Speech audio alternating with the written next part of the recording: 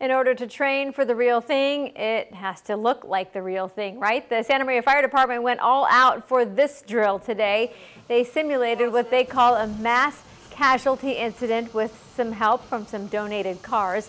The department has a few newbies, and their superiors thought they could use the experience.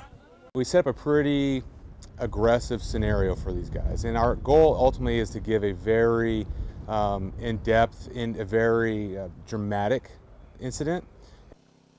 The drill took place behind Fire Station 2 for a more controlled setting and so as to not alarm anyone.